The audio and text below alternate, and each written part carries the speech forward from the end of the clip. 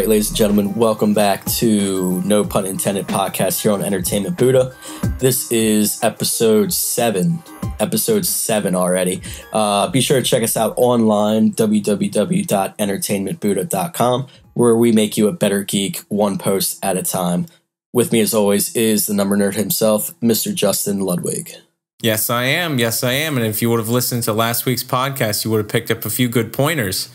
The Dallas Cowboys and Mr. Fozzie Whittaker. Fozzie, scoring that touchdown. Fozzie Whittaker. You know, I said it in jest, but maybe it's ironic that I did. He would have scored you 10 fantasy points in an ESPN Standard League because he scored himself a touchdown. It's the only time he's had touches all year, and he gets himself into the end zone. What are the odds? There you go. What are the odds? You give a guy like him a chance. You know, Brandon Oliver had a chance to show himself. You know, these guys came to play. You're right. Speaking of vindication, Mr. Brandon Oliver got himself some points last week for anybody who picked him up. Which a lot of people did, I'm sure. A lot of people did. He went up, looks like about 40% or so. He's now up to 78.7% owned. Sounds about right.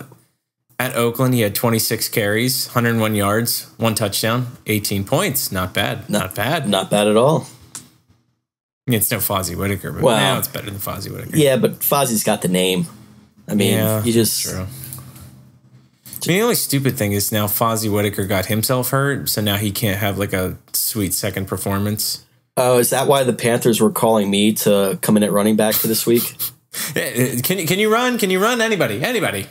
You know, I pulled a hammy at practice, so that's why I'm here on the podcast instead of down in Carolina, I guess. So now they need to go even farther. Yeah, just farther down the depth chart. Just reaching. Plus, you know, they want someone with a cool name, and Nick isn't as cool as Fozzie. So the farther down they go, the cooler the name has to be.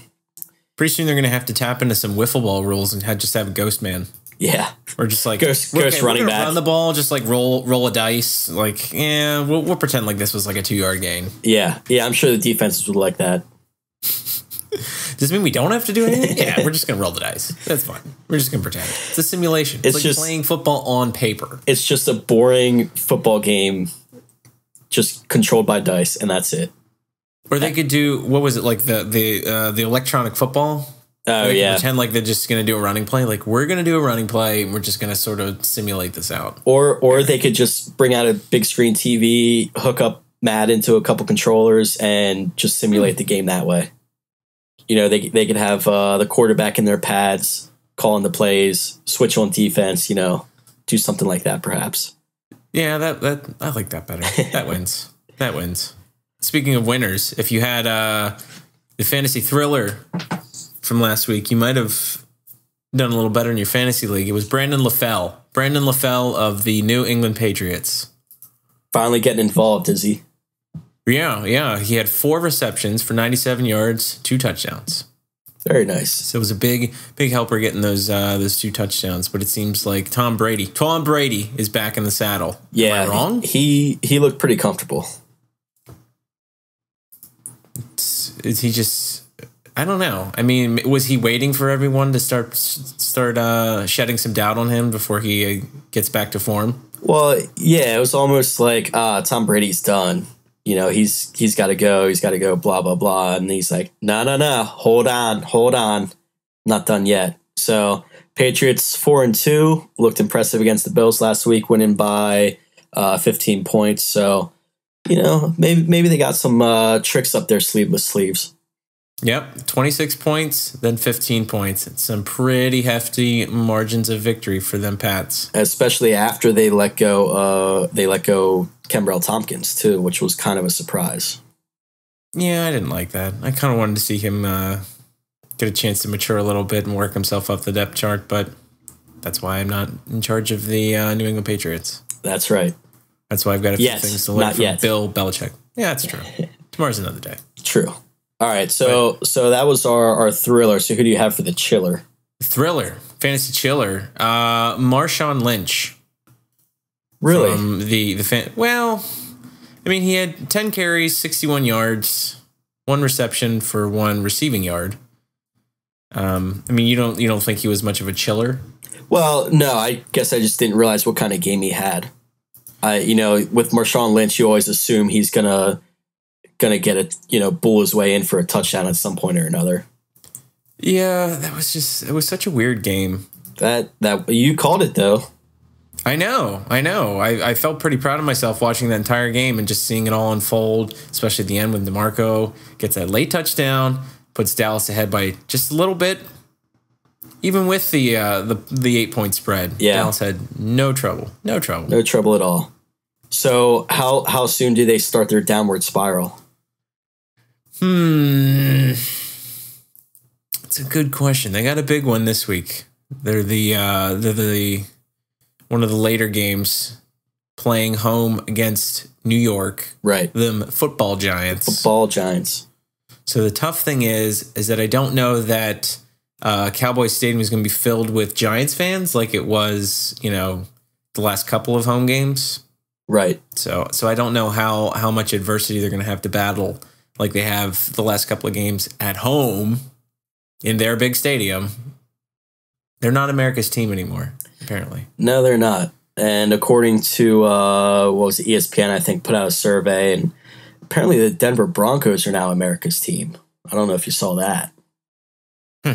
But no, I didn't. But I saw that they're not America's team, but I don't know that I would have guessed Denver. Yeah. And I don't know how many they surveyed, so it might have just been a small sample size. So yeah, you're right. Survey bias. Take what you want out of that.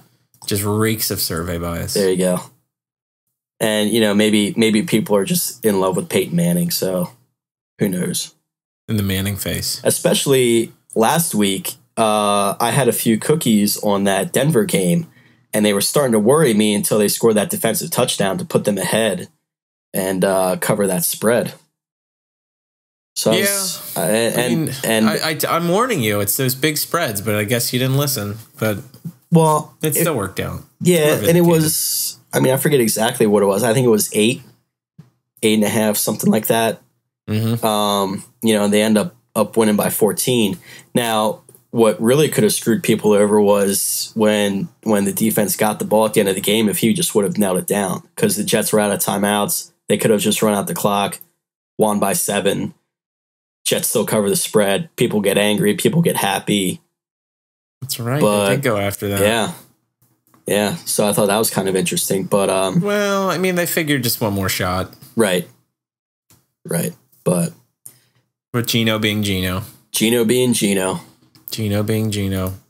That's right. You were almost true to form. You were 8-6-1 last week. Okay. I was 9-5-1. All right, you're still you're getting a little in that consistency range there. Yeah. Ironically, we tied on a game that wasn't a tie. That is ironic. Green Bay was -3. They only won by 3, so we both pushed there. Right. But we both won the tie game because we both picked Carolina +7. So the irony is not lost on me. Cortana went 11-4. ELO, Nate Silver's ELO model went 10-5. Okay. On the season, the ELO model is doing slightly better at a 64-27. Cortana is 59-32. Interesting. Hold on to your hat. All right. Hold it. Interesting. Okay. The more interesting fact is that last week Cortana sided with the Steelers and the ELO sided with the Browns. Ah, that is interesting. Yeah, especially after that result. Yeah, I'd be curious to know what data for both models made them choose the teams they chose. But that would be interesting.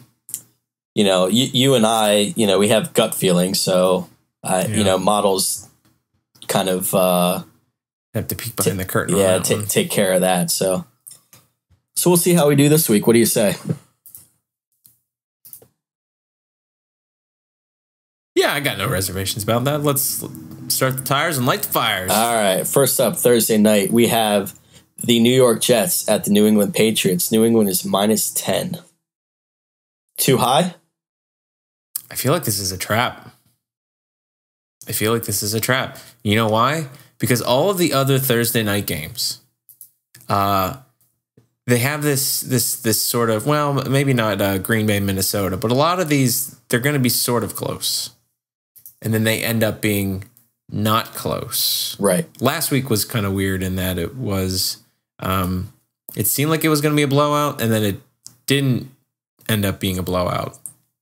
Right. And that was Indianapolis and Houston. Right. Yeah. It was much closer than anticipated. Well, it started out as a blowout because Indy scored 24 in the first quarter, and then Houston started to come back in the second, third, and fourth quarter. But, Indy was able to hold on to that. But it's one of those where you would think that the Patriots are just going to steamroll right over them, even though it is a 10-point spread. In New England. With Geno Smith on the road. It just, I feel like it's a trap. So, I'm going with New England, but all right. My gut feeling says this is a trap. Well, you're usually Mr. Don't take the double-digit spread. So I wasn't. That's me. That is me. Breaking my own rule. It's like what wins out, the double-digit spread or the bad quarterback on the road? What's kind of the better? Right, and is Tom Brady back to being the Tom Brady? Like the last 2 weeks, he's shown that he can do the things he's always done. So, is that something that continues this week? It's a little tougher to say, but Stephen Ridley was not Stephen Ridley last week. 10 carries, 23 yards. Well, actually, he was Stephen Ridley because the week before he had a really good game. Right. The week after, his trend is the true to form Stephen Ridley. The true to form Stephen Ridley, yeah. Yeah, that's a tough game. Do you think it's too high? That's almost if the game was in New York. This tells me that New England would be favorite -7, roughly. Would you take New England at the Meadowlands at -7 as the favorite? Well, see, here's where that gets an added caveat. If it's in New York and Geno Smith starts pooping the bed like he has been doing the last couple of weeks, the home crowd probably starts booing. At which they might send in Michael Vick, right, to spell Geno Smith. I don't know that happens. I'm not quite sure that necessarily happens on the road in New England, but it might. But I don't think it's quite as likely. True, because they don't have the hometown crowd turning on them when things start to go bad. They're 1-5. Right. Right. How much more stock are they going to put into Geno Smith? They have Michael Vick. Maybe let him have a try, see if things, turn around for them. Right. Well, and here's the other thing too. Stephen Ridley is out for the year. I don't know if you're aware of that. He tore his ACL and MCL. So that's going to be. New England's been so good at filling in the running back position. Like they don't always have to get production out of their running backs to win games, as they showed last week. But that's what they always do, isn't it? They always have some guy that you think is going to be it's like the Washington professional football team. You think it's going to be some guy that's going to be their feature back, and then Belichick just kind of, flips the script. Right. And when it's your turn to draft in fantasy and you need a running back and the best available is a Patriots running back, you're still not certain whether you want to take him or not. But exactly. But yeah, they have Shane Vereen and Brandon Bolden. So chances are they'll be okay because they have a good system there. But if you're taking New England, I'm going to take New England too. Double-digit spreads don't scare me as much as they scare you, but I think Tom Brady's going to be able to handle the Jets' defense, which has been a bit lackluster lately. Yeah, you are the gambler. That's right. I try to be successfully. Sometimes not. But he was actually playing in Pittsburgh this week. I was surprised. Kenny? Yeah. Oh. And you went to see Fleetwood Mac instead? Well, they also had Huey Lewis in the news. I think next week. You should go back. I know. Lots of headliners. Just for the sandwiches. The food alone is worth a trip. You go for the sandwiches, you stay for the music, I guess. There you go.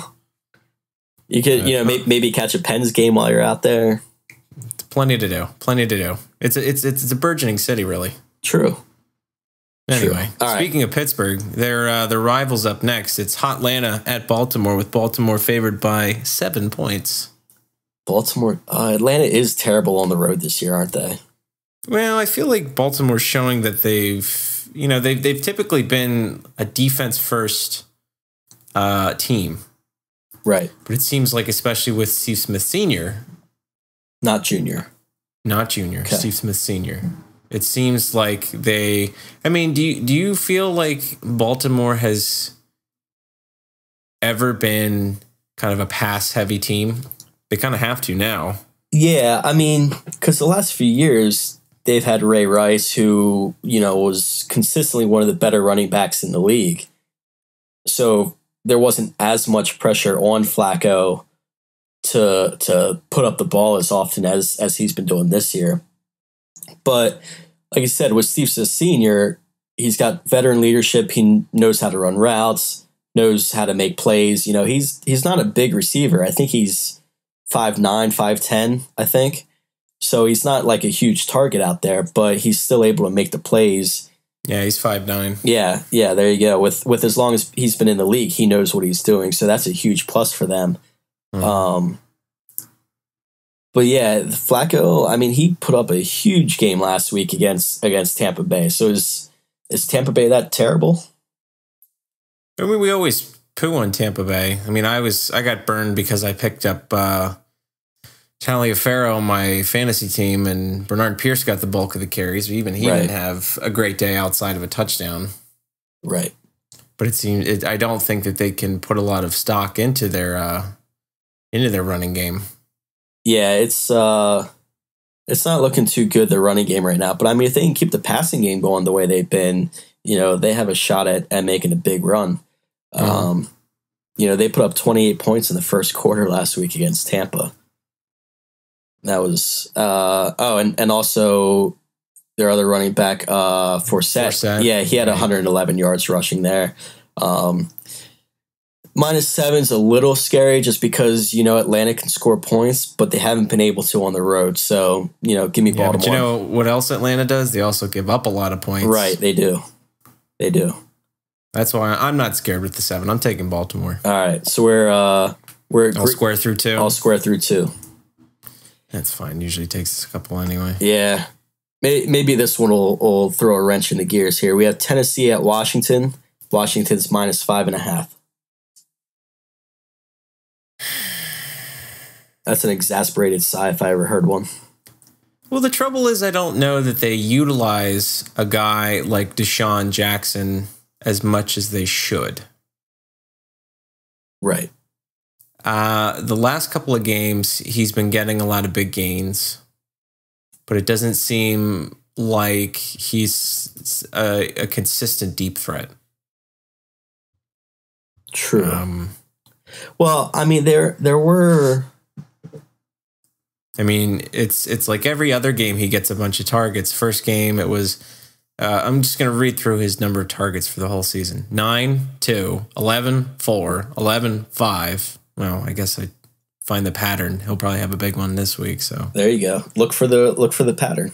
Look for the pattern. But even last week, it was 5 targets. He had 3 catches for 115 yards and 1 touchdown.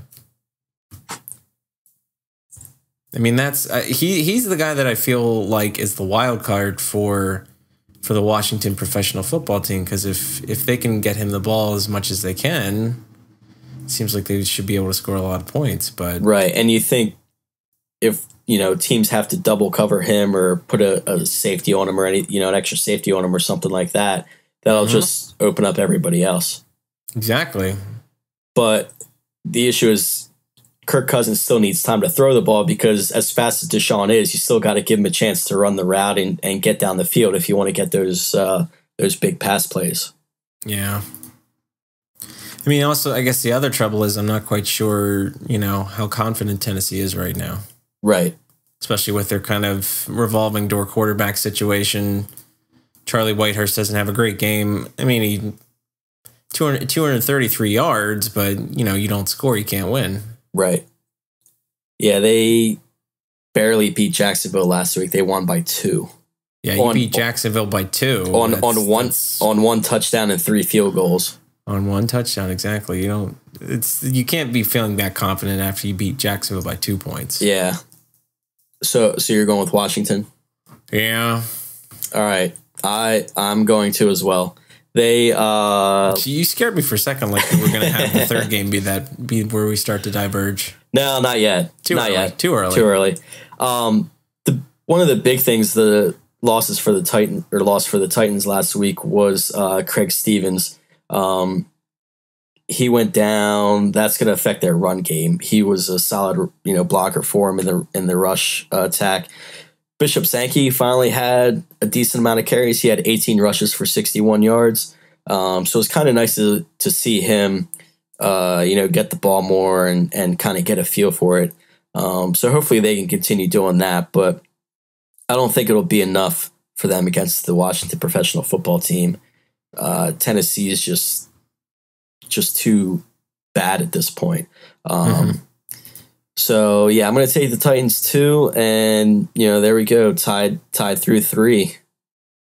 So here we have. I don't think Game 4 is going to do it. No, I don't think so either. We have Seattle at St. Louis. Seattle's -7.5.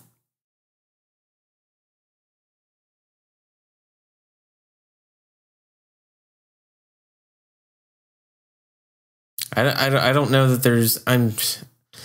Seattle loses last week, but is there any way that St. Louis could win and Seattle goes down to 3-3? I don't see it. I mean, St. Louis started well last week against San Francisco, but ended up blowing the game. They scored 14 points in the first quarter to go up 14-0, and then gave up 24 unanswered before losing 31-17.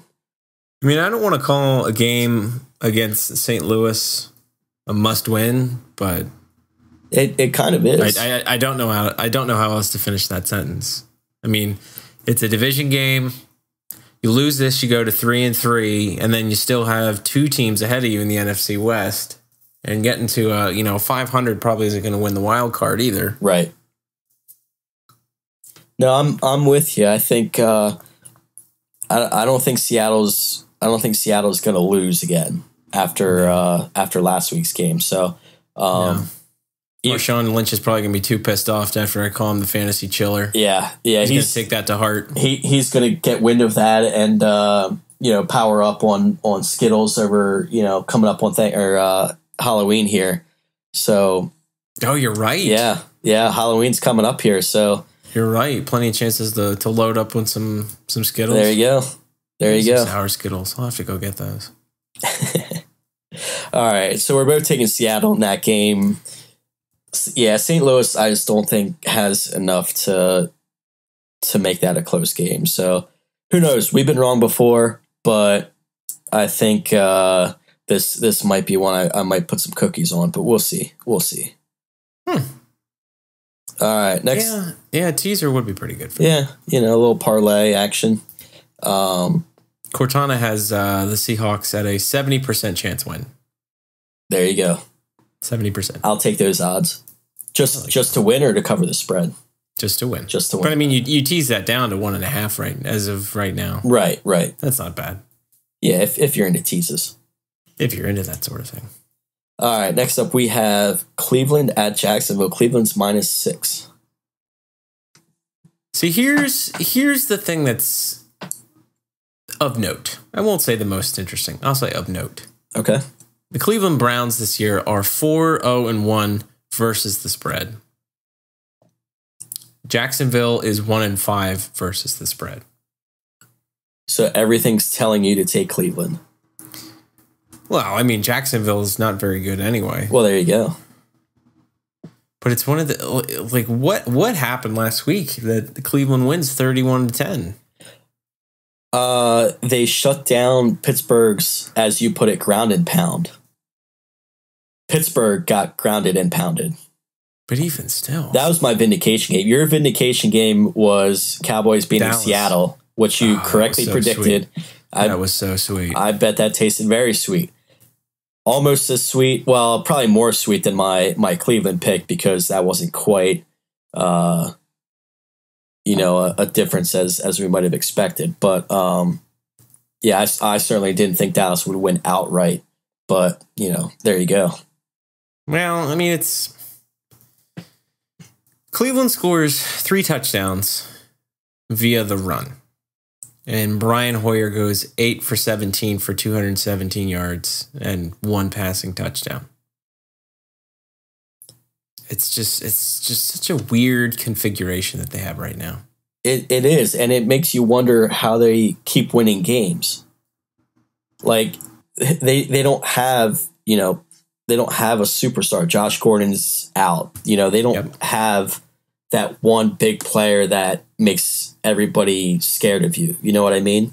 Mm-hmm. But yet somehow they're winning, and they're 3-2, and their upcoming schedule. I mean, they have, like I said, they have Jacksonville this week, and the 2 games after that are, I don't have that in front of me, but I remember seeing that they were almost cupcake games. So Oakland and Tampa, both at home. There you go, Oakland and Tampa at home. So they could be 6-2 after the next couple weeks, which would be it's the second crazy. half that gets a little tricky for them.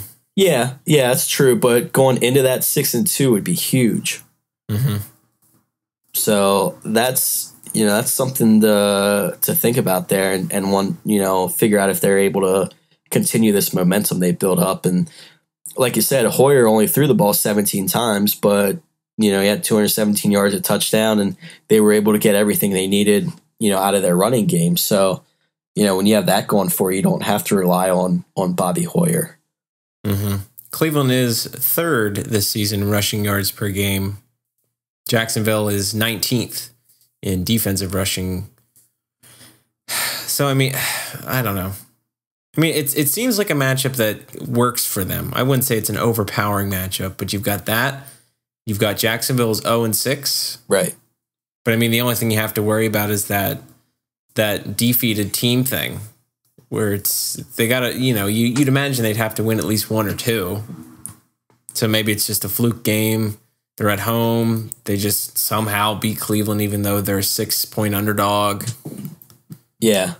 It's and last week Blake Bortles for Jacksonville, he looked pretty good. He threw the ball 46 times, completed 32, had 336 yards and a touchdown.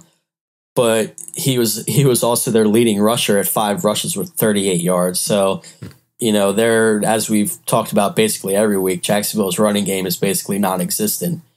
So that's obviously not going to help their passing game at all. No. But I mean, I'm taking Cleveland. Yeah, I'm sure me you're too. taking them too. Yeah. So steady through 5. Yeah. I don't think 6 is going to do it anything either. Nope. Cincinnati's at Indianapolis with the Colts, favored by 3.5. Give me Indy. I don't know why they're not getting more respect. I mean, they're not winning these games by big margins. Thursday should have been a blowout, really wasn't. I just don't feel like they're giving much respect. They put up a lot of points, but like you said, a lot of the games have been close. Like their game with the Eagles came down to a field goal. The game with Denver, I think, was only 3 or 4 point difference, if I recall correctly. But anyway, yeah, I'm a little surprised that it's not more. But I'm okay with that. I'll take Indy for sure at home. Yeah, some of their games aren't too far. I mean, they lose by 7, they lose by 3, they win by 7, they win by 5, but then you have those 2 big blowouts against Jacksonville and Tennessee where they win by, at least 24. Right. Yeah, and the Bengals are coming off the Kiss Your Sister game against the Panthers. Yeah, they really bungled that one. Yeah. As of this point, AJ Green is still day to day with his toe injury, so he might not be in the lineup. They still put up 37 points last week without him. The only problem was they gave up 37 points and ended that game in a tie with Carolina. You're right. By the laws of math, when you give up as many as you score, I think it's like NFL rule like 37.5.2. It's somewhere in the rule book. Yeah, it's I don't know. I was watching that game. I was keeping a close eye on it just because I saw it was, kind of back and forth for a little while. So it's, a tie's better than a loss, but it still shouldn't happen, I think, in professional football. It just shouldn't. Well, I mean, it's gonna be fun if that proves to be, something of importance later on in the season when it comes to win-loss records. Right, and that's what my friends and I were talking about when we were watching the game. Because when the Eagles tied, they tied Cincinnati a few years ago when Donovan McNabb was still there. That was the whole time when Donovan McNabb didn't know a football game could end in a tie, and everybody's like, "How could you not know that football games can end in a tie?" But that ended up coming into play. The Eagles ended up making the playoffs that year because that was a tie instead of a loss. So, yeah, it'll be interesting to see how it affects both the Panthers and the Bengals this year, if at all. I don't know. Might. Well, that's why they play the games, and that's why we'll find out come week 17.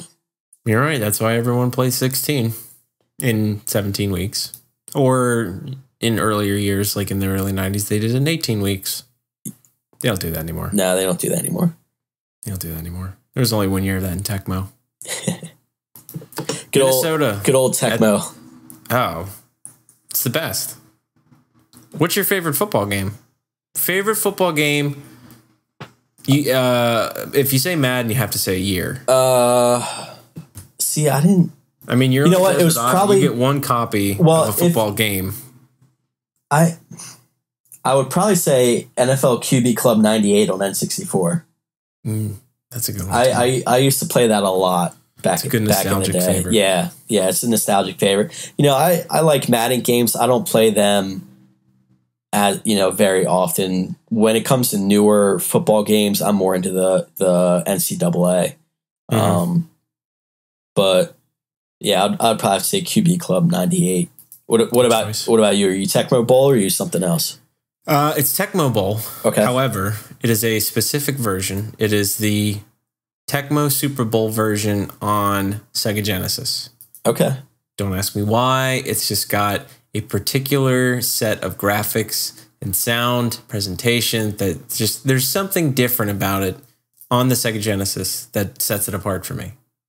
Interesting. And maybe that's because I had a Sega Genesis and not a Super Nintendo. Maybe it's because I didn't have it for the Nintendo. It's just that was my pick, and I still play that. Nice. Good old nostalgic time.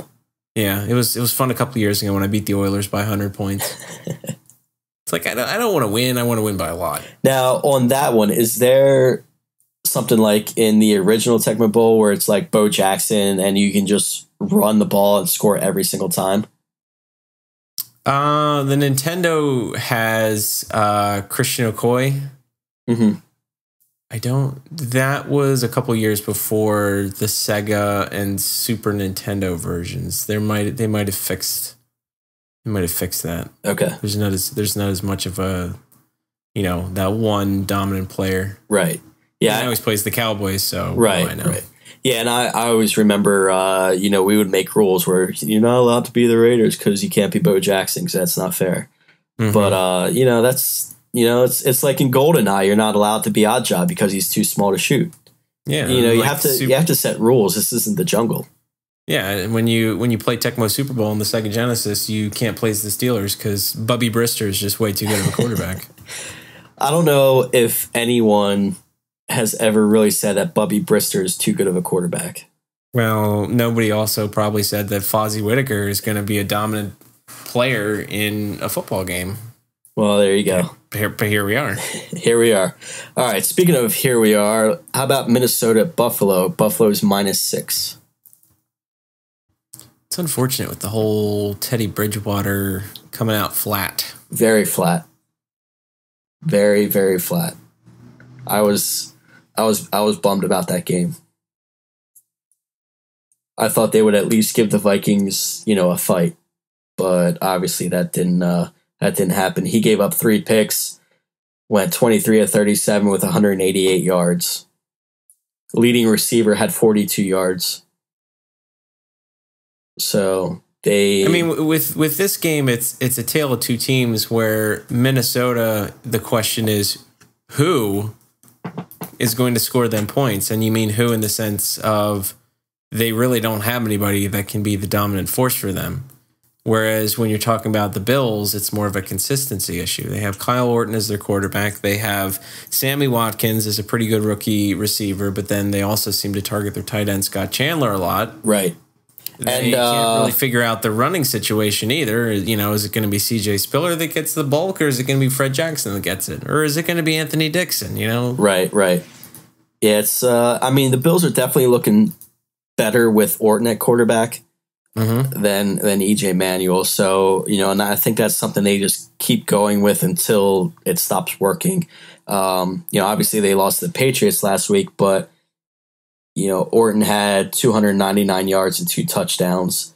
You know, like you said, they were targeting Scott Chandler. He had 105 yards receiving. So if they're obviously spreading the ball around a lot, which is good and keeps defenses on their toes, I don't know if they can win by 6 though. I'm pretty confident. You're pretty confident?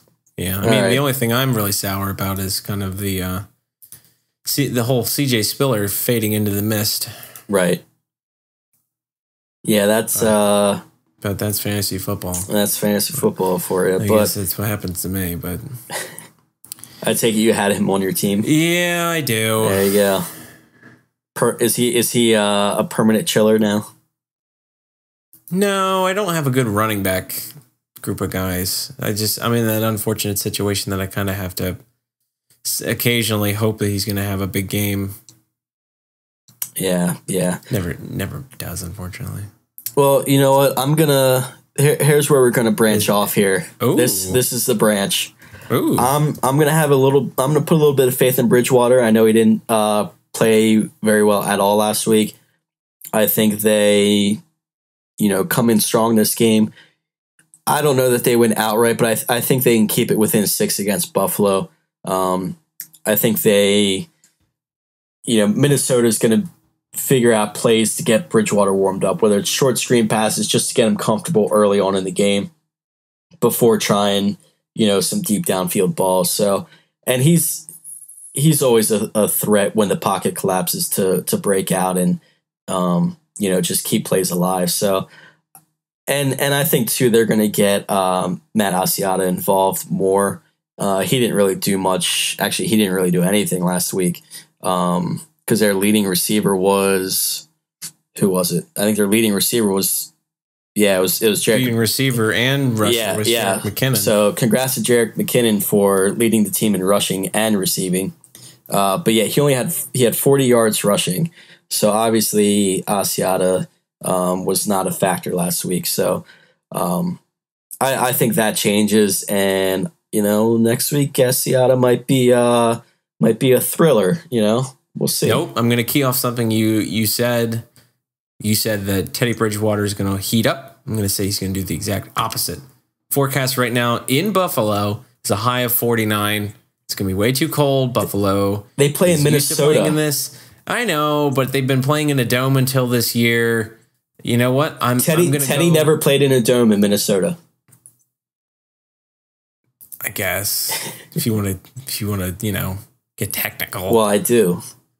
But I'm going to go so far as to say that Buffalo -6, lock it in. That's what I took. Dallas. That's your lock. Beating Seattle last week. I feel kind of the most confident that Buffalo is going to win by at least 6 points. All right. So lock that in. you picked Dallas over Seattle last week, and all of a sudden you're Mr. Confident, lock it in. Yeah. I'm going to see how far I can take this. All right. You're gonna keep riding this gravy train. Yep. All right. Well, we'll see who's vindicated on this game next week, won't we? I'm certain. You know how players at the beginning of the season, like Steve Smith Sr., circled the Panthers game on his calendar when the schedule came out. I'm circling this game for Sunday. I'm circling it. All right. And we'll. Do you have your vindication game picked out, or is that still left? On the schedule for this week. We just haven't gotten there yet. Well, if we're talking a lock game, I would probably pick Indianapolis. That would probably be my lock game. But if we're talking about vindication, kind of thinking outside the box, I'll have to figure out how the rest of the picks go and then make my decision off of that. All right. Well, I think we're gonna disagree on this next one. Okay. Of Miami at Chicago, and Chicago is the favorite by 3.5 points. Chicago's not really ever the favorite. But they certainly they certainly played well against Atlanta last week in Atlanta. I know they did, and I picked them. Yeah, even as an underdog. You did. You ready for me to flip the script? Flip it. When Chicago is the favorite, I'm going with the not favorite. That's why I'm picking Miami plus 3.5. Only gut. I didn't Just look at any numbers, straight. didn't look at anything. I was like, you know what? Chicago is the favorite. I don't like it. Going with the underdog, Miami. So you didn't see that Mike Wallace is going to be out on Sunday? Nope, don't care. I'm just kidding. I made that up. He's not going to be out. I just want to get a reaction from you, but apparently that nothing phases you. Nothing phases you. Well, fine. You can have Miami. I'll take Chicago. At minus 3.5 at home. How about that? I think I just, the way Chicago played last week on the road in Atlanta showed what they can do. Before that, they were kind of playing up and down, but I don't think Miami's going to be able to win that game or cover the spread in this case. Well, I mean, now that I'm looking, I'm not changing my mind, but now I feel a little less good about it. Now that I know that Noshawn Moreno tore his ACL. Yeah, he's on the permanent IR or whatever they want to call it. But yeah, he's done so. He's pup. I don't know. I'm just going with my gut. Well, it didn't phase you when I tried to trick you that Mike Wallace was out. So why would it matter with Noshawn? Well, I mean, he was, the first game he had some really good runs, and you felt like, even though he wasn't in Denver anymore, that he could still be a pretty good player. And then he goes out, Lamar Miller comes in, and I'm not saying Lamar Miller's not doing a good job, it just, I don't know that he's quite as good of a runner as Noshawn Moreno. Oh, I don't know that they can rely as heavily on him as kind of a feature back. Right. No, I agree with that statement. I think Noshawn's a better back, but the Dolphins had that game against the Packers last week. It took Aaron Rodgers to 3 or 4 seconds left in the game to get that final touchdown to win it. Right. So is that swaying you any? No, it's not, because usually when the Dolphins have a game like that, they come out a little flat the following week. So I have a couple friends that are Dolphins fans, and I see the agony they go through with games like that. So I think Dolphins lose to an NFC North team 2 weeks in a row this week. Ooh, 2 NFC North in a row. That's interesting. You didn't look at that, did you? No, I didn't. That's an interesting way that the chips fell for them. Because the Bears are where are they? The Bears do need a win here. They're 3-3. They're 3-3. Packers are 4-2. Yeah, it's a tight race there in the NFC North right now. After 6 games, they need a win here. Lions are 4-2. Yeah, Minnesota's terrible, 2-4. But yeah, Bears need this game. Yeah, Bears have a lot of division games left. That they do. I'm still going with Miami. You're on Chicago? I'll take Chicago. You can take Miami. Maybe that'll be your vindication this week. Yeah, we'll see. It's not a big upset pick like your Dallas straight win over Seattle pick. Well, maybe this next game we're going to diverge on 3 consecutive. I don't know that we've ever done that. I don't have the records in front of me, so I'm not sure. We'd have to go back to the database. Yeah, can we? Maybe we'll see what the result of this is. Can we check the archives? Yeah, I'll get someone on that. All right, I'll get the intern on that. Okay. After donuts and coffee. It's a donut and coffee run. We have New Orleans at Detroit. Detroit's -3. I'm taking New Orleans. You taking New Orleans on the road? Mm-hmm. Tell me why. Kind of a gut call. I mean, this is a must-win for New Orleans. That's part of it. But they're coming off the bye. They're coming off the bye. They're 2-3. They still have a shot to, they're not completely out of the playoffs or anything like that by any means, but they need to start playing a lot better if they want to get in. You're right. Just seems like a tough pill to swallow to say that Detroit is a favorite over New Orleans. Well, and I think that shows the way, Vegas feels about New Orleans on the road, because New Orleans lost to Cleveland in, I think, like week 2 or 3, which, as it turns out, Cleveland is probably better than, that's true. what everyone may have thought. But I don't know. Here's why I'm not sold on Detroit. Detroit's 4-2, but I'd call it a soft 4-2. Week 1, they beat a New York Giants team that played a couple of poopy games to start off the season. Right. They beat the Green Bay Packers in week 3, which, is it the real Green Bay Packers? Or were they kind of... Yeah, could the Green Bay... doubts about them. Could the Green Bay Packers, the way they're playing right now, lose to Detroit? Probably not. Exactly. Then they beat the Jets. Then they beat the Vikings. So it's a 4-2, and as Chip Kelly will tell you, 4-2 is 4-2, but I'm calling it a soft 4-2. Yeah, I would call that a soft 4-2 as well, but... And the other thing too, not that he's been having the greatest year anyway, but Calvin Johnson might sit out again this week. There's that. And the Lions could only put up 17 points against the Vikings. Mm-hmm. Stafford could only put up 185 yards against the Vikings. Bell could only rush for 74 yards against the Vikings. It's just. Swayed you yet? Have I swayed you yet? Oh, no. Well, I never said which way I was going. Oh, okay. But give me New Orleans. I'll take New Orleans. Oh. Yeah, I think I've swayed you. You know what? I was going to take them anyway, so you did not sway me. I will not give more to play for. I will not give you that satisfaction that you swayed me. Well, see, listen to a list of the teams that New Orleans has lost to this year. Mm-hmm. They lost in week 1. In overtime to Atlanta, which, Atlanta's probably not that good. Right. But they lose to Cleveland. We don't really know about Cleveland. Then they lose to the Dallas Cowboys, of which, they're still kind of on that up and up of, they haven't hit their apex yet. They're not in disappoint mode yet. Right. So they lost to, what I'm going to call a pretty tough Dallas Cowboys team. They're able to win, in overtime at Tampa or versus Tampa. Mm-hmm. I won't call that a big win. Right. But it's kind of a hard 2-3 against a soft 4-2. So I don't have my little reference card for this, but I think you hit on the hard 2-3. You hit on that? Mm-hmm. All right. I think that's protocol. Okay. I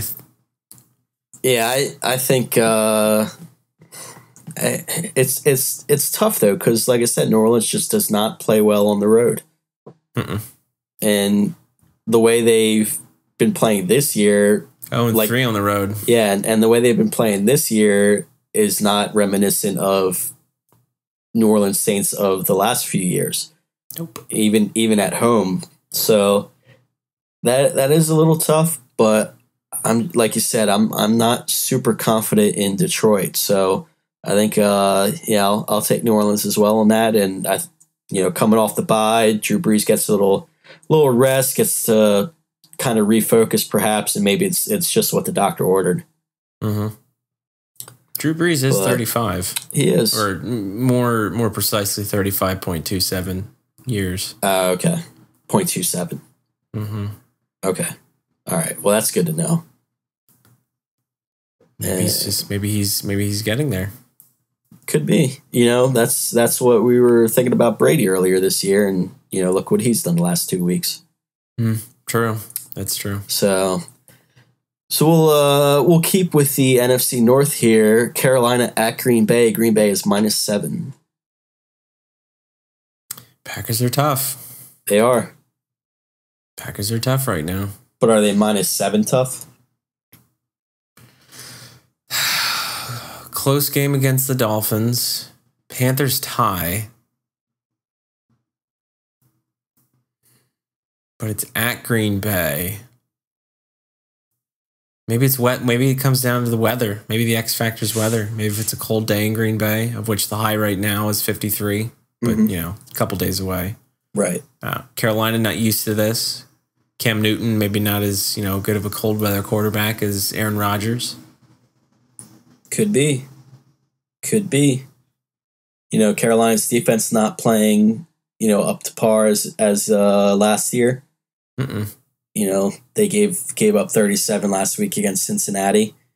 Without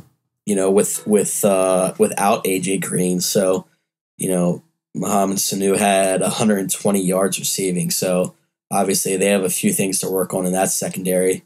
Giovanni Bernard had 137 yards rushing, and thankfully he's on my fantasy team, so that worked out for me.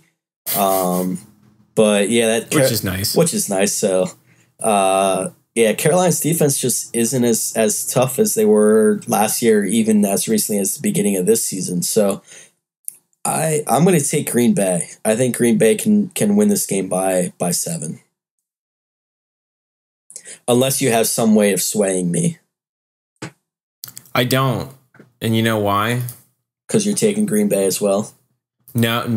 Well, I am. Okay. If last week's X Factor player, Fozzie Whitaker, was at 100%, I'd say maybe Carolina. Or at least they could cover that 7 points. But Fozzie Whitaker, currently listed as questionable. Didn't practice on Wednesday. Quadriceps. If their running game was a little more solid, I'd say that I have a little more faith in Carolina. Green Bay is last in the league against the run. Best in the league, or, they're 5th best in the league against the pass. So if Carolina can lead a little heavier on the run with a guy like Fozzie Whitaker, just because I had, it's Fozzie Whitaker. Fozzie Whitaker, waka waka.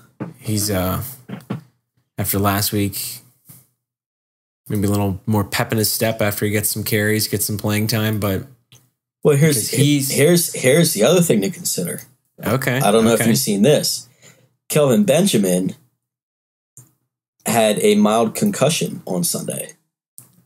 He passed the on-field test, but came in on Monday complaining of a headache. So they did some more tests, found out he had a mild concussion, so he might be questionable for Sunday. Yeah, well, now I'm even more sure. There you go. So if he doesn't play, that's a pretty good sign or good help for Green Bay to cover that spread. Yeah, it's a pretty big turd in the punch bowl if he doesn't play. Yeah. Even though they still have they could still throw to Greg Olsen, even though he's also listed as questionable. Right. But how really these questionables are rather questionable. They're meta questionable. You're questioning the questionables? Yep. Questioning the Are you allowed to do that?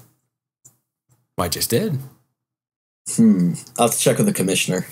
See if there's a protocol for that. Yeah, see if there is. All right, so that I think that does it for the 1 o'clock games, yes? Mm-hmm. So what is your highlighted 1 o'clock game?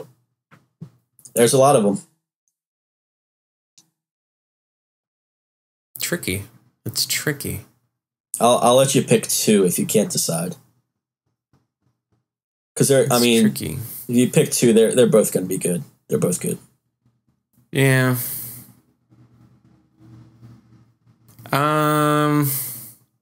Maybe New Orleans, Detroit. That's probably going to be a pretty high scoring game. You've got 2 offenses that are capable of scoring a lot of points. Mm-hmm. You've got a New Orleans team, the hard 2-3.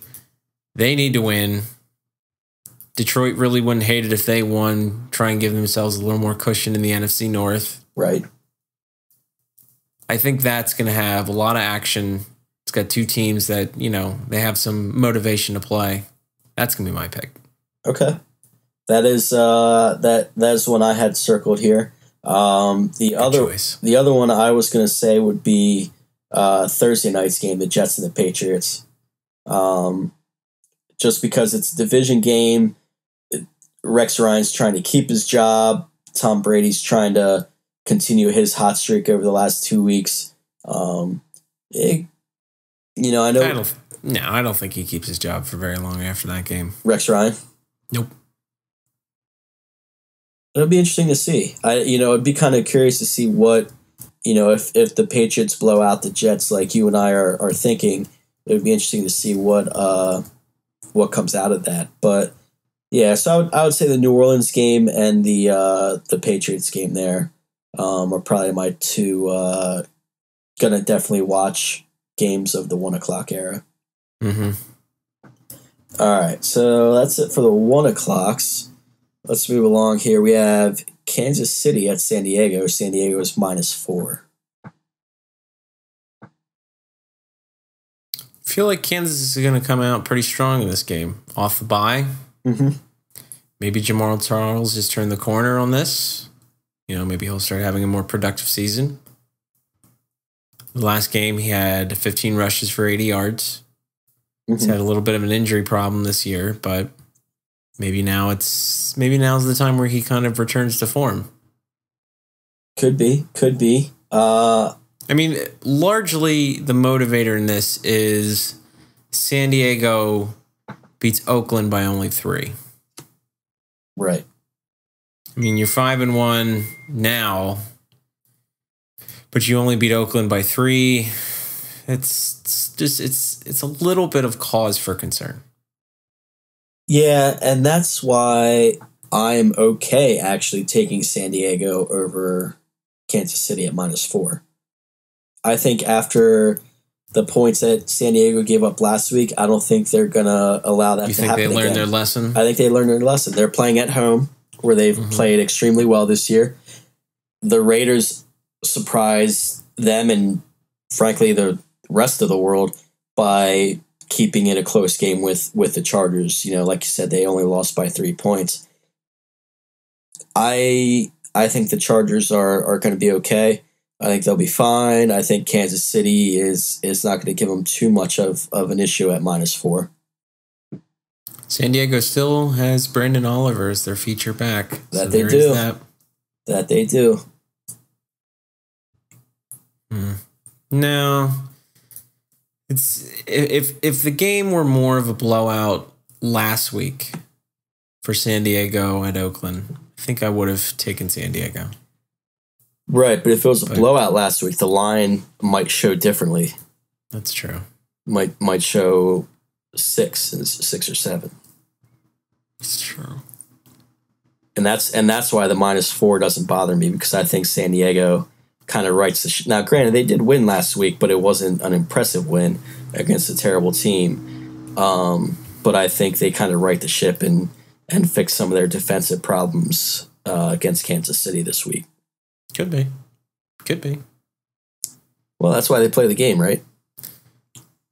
They play the game, so we have things to talk about the next week. If they didn't play the game, we'd be like, "Oh, what happened? I don't know. I wish we would have known what happened if Kansas City takes on San Diego in Week 7 at Qualcomm Stadium with a high of 73." Oh, of course, it's nice. It's San Diego. Oh yeah, it's always that sunny in mid-70s every day. Yeah, weather's not a factor. No, it's not even going to be a factor in the next game. Arizona at Oakland. The Cardinals favored by 4. Cardinals favored by 4. Oakland. Here we go. Talking about how well Oakland played last week against the Chargers. Can they do it again against the Cardinals? I don't know. Carson Palmer's back. He is. That's a shining spot for Arizona. They have their quarterback that's, they have the most faith in. He's back. Right. And he threw the ball. He didn't have the greatest completion percentage. He was 28 of 44 with 250 yards. He did have 2 touchdowns. Larry Fitzgerald was active in the game. He had 6 catches for 98 yards and a touchdown. It's I don't know. It's kind of tough because you don't want to read too much into the Raiders game against San Diego because it was just one game. It was their first game with Tony Sparano as the head coach. Did they turn a corner? Are they going to be better now, or was it just kind of like a fluke thing on San Diego's part? Like that's maybe they're not used to the schemes of the offense yet. Yeah. So that's what's hard to figure out. But I'm going to take the Cardinals. I just think they're more consistent at this point.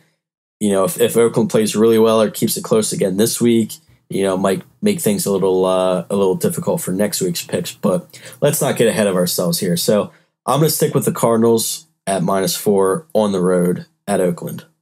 Yeah, me too. The only things I would like to point out is Oakland has one of the worst rushing defenses. Correct. But Arizona's feature back, Andre Ellington, is more of a consistent contributor. Right. He's not super flashy. Right. He's consistent. Yeah. For Oakland, Darren McFadden has 14 touches for 80 yards. That's his most productive game so far this season. But is this kind of an instance where Sperano wants to, you know, give more touches to run DMC? I don't know. Could be. Maybe. I mean, Derek Carr throws for 4 touchdowns, but maybe they get a more balanced offense and maybe Darren McFadden breaks off a few big runs. Could be because Cardinals defense is, kind of faltering a little bit. They have some injuries that affected them, especially on that defensive line. Mm-hmm. So maybe this could be because let's see. I mean, of the 3-4 o'clock games, I would probably call this the least interesting, but it's not, in the grand scheme of things, it's not a completely unnoteworthy game. Right. I mean, it's a big game for the Cardinals because obviously if they win, they'll be 5-1, which I don't know if anyone expected them to be 5-1, potentially 5-1 through 6 weeks or 7 weeks, excuse me, because they had their bye. Mm-hmm. So that will keep them, obviously, with Seattle having a couple losses this year, that keeps them in that fight for that division, and they're obviously a surprise. So let's see. You're going with Cardinals? Yep. Okay. Cardinals it is for the both of us. Next up, we have a division match between the New York Football Giants and the former America's favorite team, Dallas Cowboys. America's not favorite team. America's no longer favorite team. Dallas is -6.5 at home. See, here's the point where maybe in years past I might have thought that this is that game that kind of knocks Dallas off their high horse. Mm-hmm. It's a division game. Maybe the Giants come in with a little gusto. Especially after getting shut out by the Eagles last week. Right. I mean, they did. The Giants are without Victor Cruz, though. Yeah, that's a big loss. I mean, or is it? That's kind of I mean, the Giants are just so inconsistent. True. But now I guess they're losing a lot of personnel. It's kind of, who's left for them to be inconsistent. They don't have Victor Cruz. He's out for the season. They're not going to have Rashad Jennings. He's listed as out. So now their running back is going to be Andre Williams, who's, kind of like the Andre Ellington of the New York Football Giants in that he's not flashy. But he may turn in some consistent numbers. Right. But how's Eli going to do? He's facing a Dallas defense that, a couple of games ago you would have said was like throwing, playing against Swiss cheese. You could almost throw it wherever you want, and Dallas was going to give up a bunch of points. Right.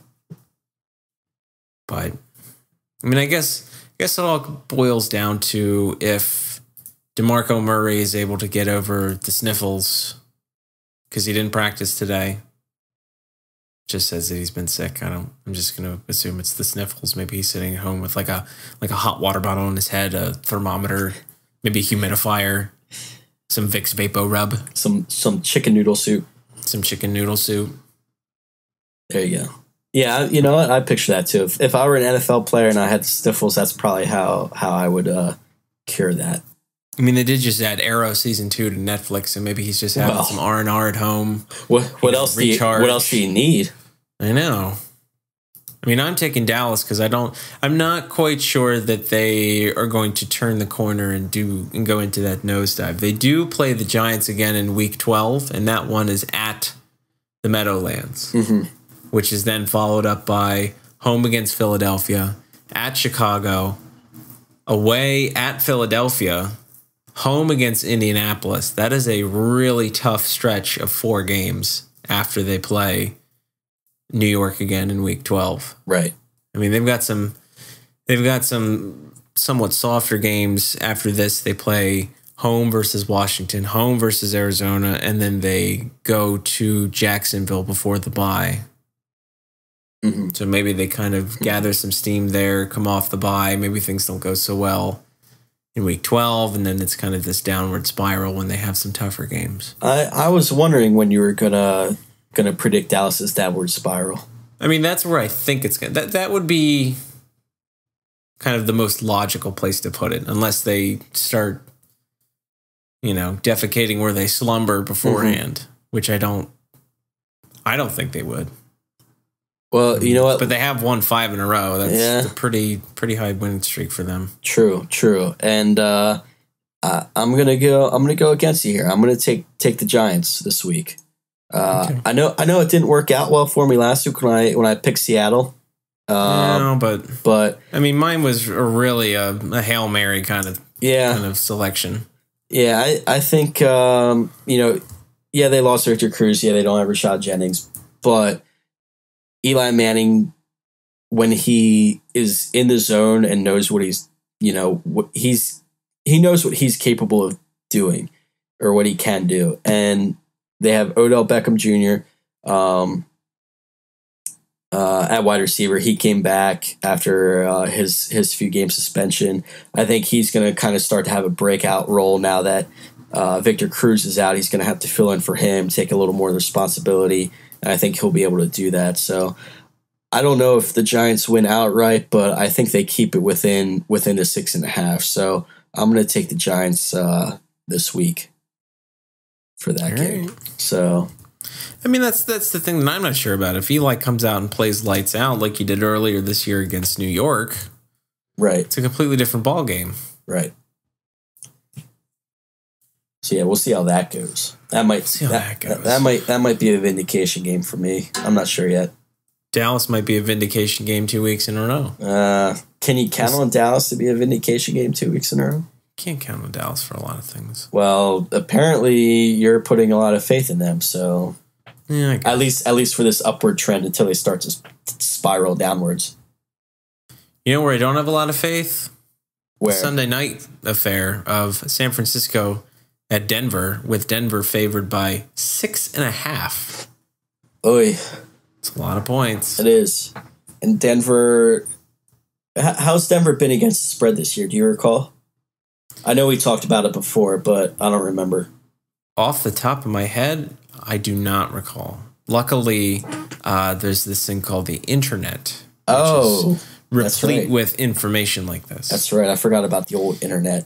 Information like Denver having a record of 2-3 against the spread. Yeah, that's what I thought. Not too hot against the spread, except last week.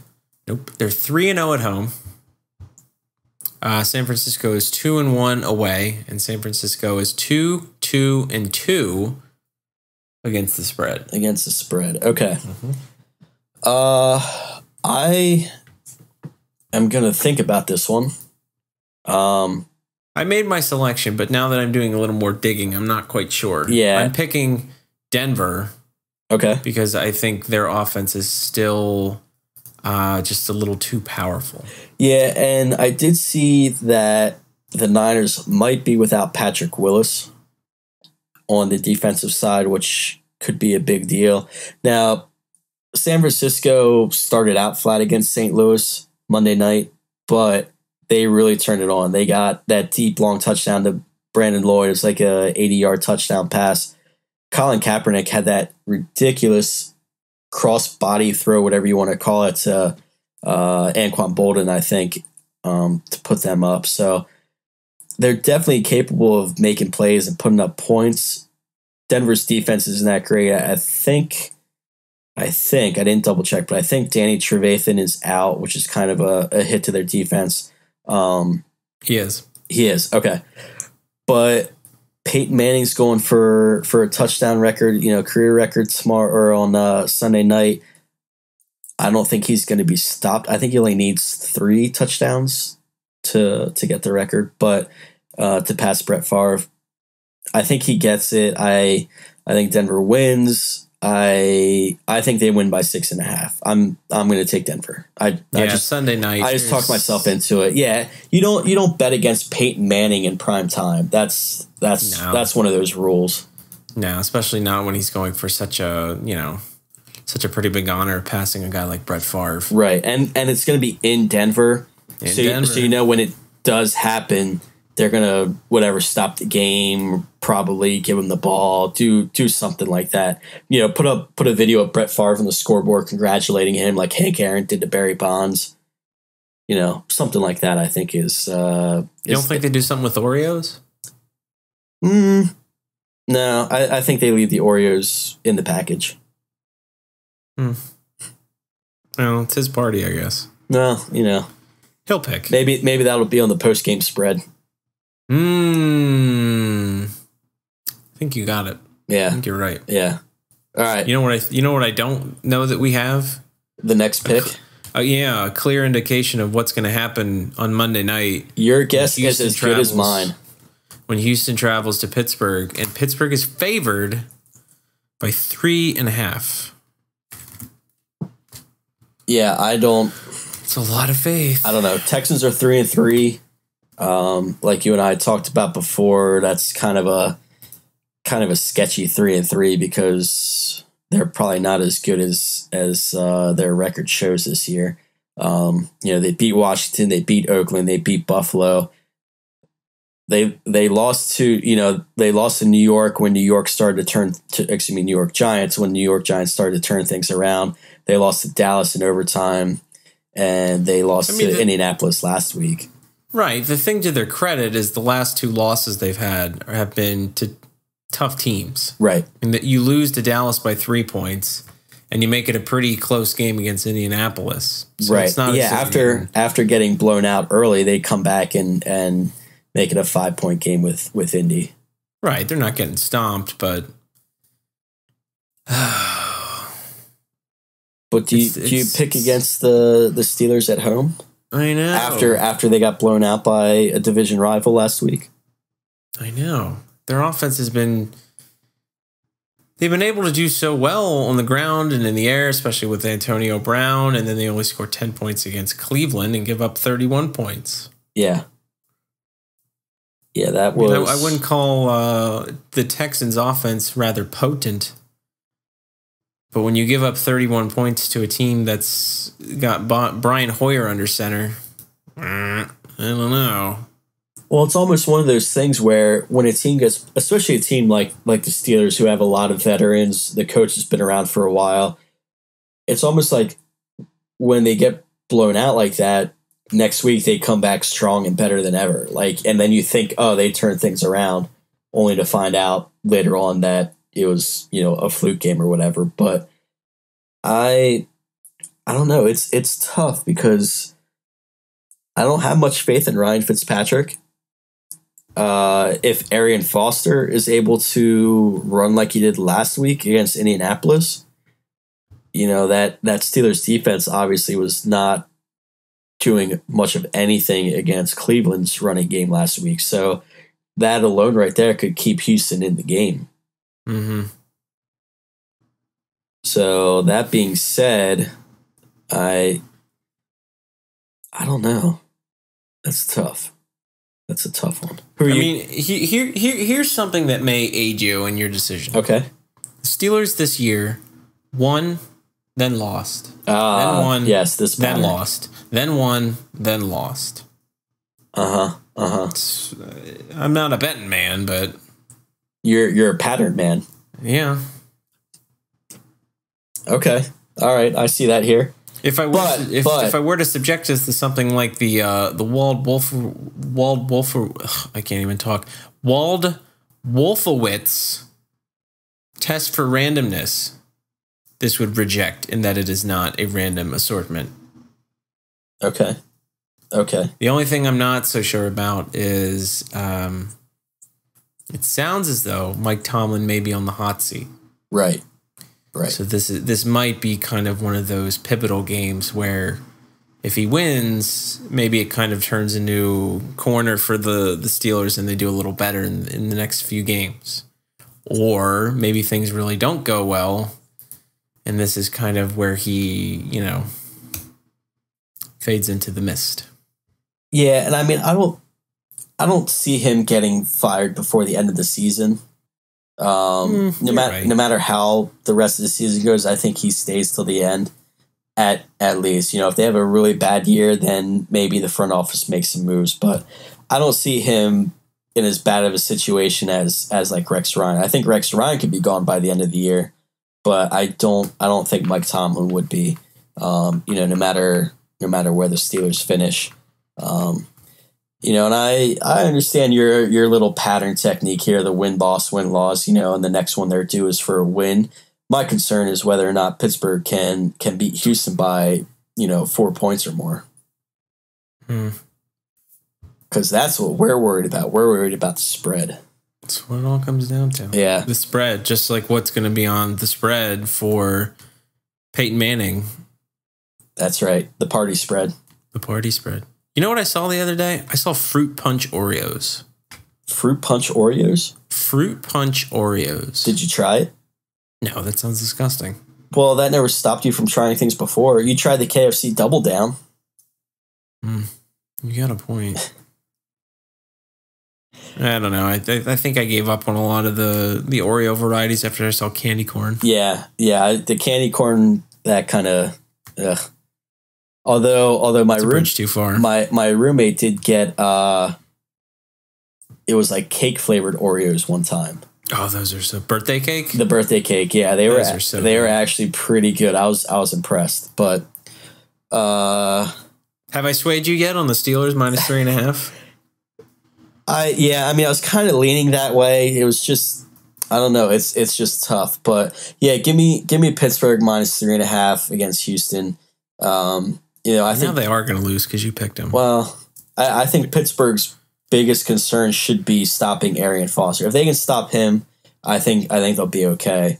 Because, like you said, they have weapons in Antonio Brown, Le'Veon Bell. He didn't have much of a running game last week, but if he can get going again, that'll certainly help them out a lot. So let's see. So you took Pittsburgh, correct? Mm-hmm. All right. So there we go. What's your favorite 4:00 late game? Wow, I didn't realize Arian Foster was doing so well this year. Mm-hmm. He had a really good game last week. Yeah, he kind of started off a little slow, but he's been producing. Yeah. Are you changing your mind, or are you reneging on this Pittsburgh pick? No, only because like we've said earlier in some of these games, you lose a game like that and you kind of come out the next week with better notes. Right. Kind of lick your wounds. You try and take care of some mistake that you made in the blowout loss, and maybe it's the exact opposite in the next game. I'm still sticking with Pittsburgh. Okay. The most interesting 4:00 is easily, my favorite is New York Football Giants at Dallas. Yeah. I can see why you would like maybe Kansas at San Diego. I have no reason to believe that Arizona at Oakland is the favorite.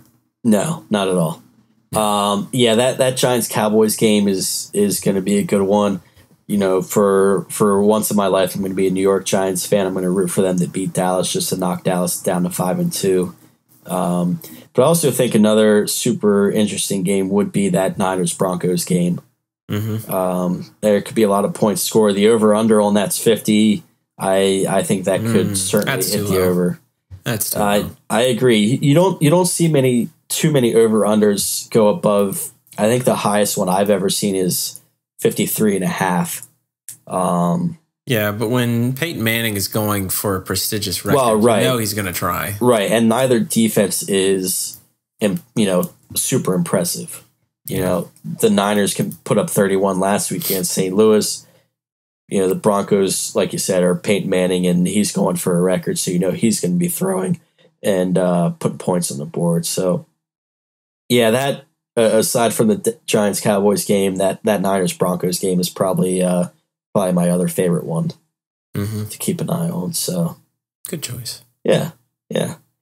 Well, we're almost coming up on the halfway point of the season already. Seems a little fast for my liking, but some teams are starting to figure themselves out. Starting to get into their rhythm. Some teams are still trying to find their place and find out what works for them. So it's definitely been an interesting year so far. Definitely some underdogs. Some teams we expected to do well that haven't.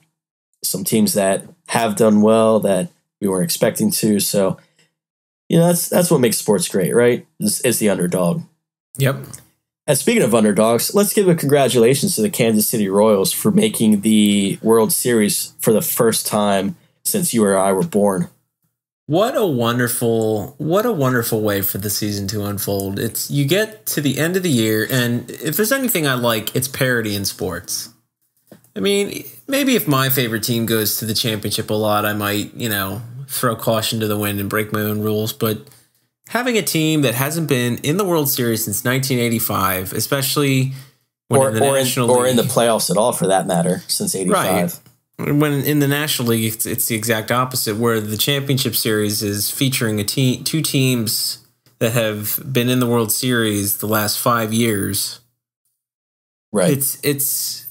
I couldn't have asked for a better way for, at least on the American League side, for things to shake out. Well, and what's crazy is they've swept their way through the playoffs. They beat Oakland in the one-game playoff. They swept the Angels. They swept the Orioles. They're just playing really, really, really well as a team, and it's really fun to watch. Mm-hmm. It's really fun to watch. You and I were talking earlier before we started recording that they don't have that standout superstar that some other teams might have. They just have a lot of solid players who get along and play well as a team. And, that's about all you can ask for as a fan. Right. And that's what makes rooting for the Royals even more fun, is that they're a team. It's like rooting for the Pirates. Even though the Pirates have some players that you might consider a little higher caliber, Kansas City, it's a fun team. Right. It's a bunch of guys that they enjoy playing the game. They're what you call gamers. There aren't prima donnas or anything, guys that, maybe consider themselves above. It's a bunch of guys who just want to win. Yeah, they're basically the Cleveland Indians from Major League.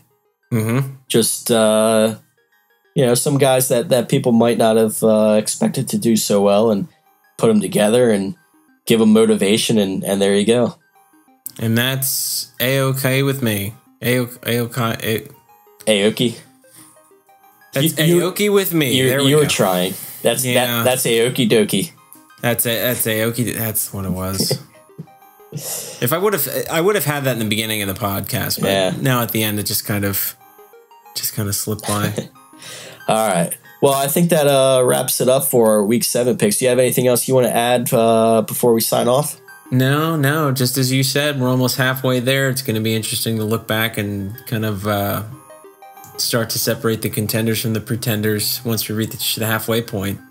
Yeah, it's for sure. So it'll be interesting to see the teams that are obviously out of it, how they finish out or what they work on for the rest of the season and building towards next year. So a lot of good games this week. Couple teams on bye. Philly and Tampa Bay are on bye this week. So Chip Kelly and his boys are getting a break, and Tampa Bay's getting some time to evaluate what's going on in their system. So we'll pick those games next week. So until then, be sure again to check us out online, entertainmentbuddha.com.